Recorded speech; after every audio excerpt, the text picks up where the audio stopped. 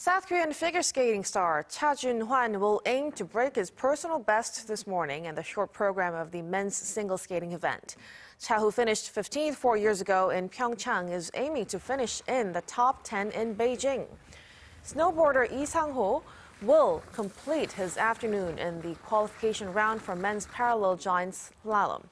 He won the silver in 2018, becoming the first South Korean snowboarder to win an Olympic medal. He says he's aiming to bring home the gold this time around.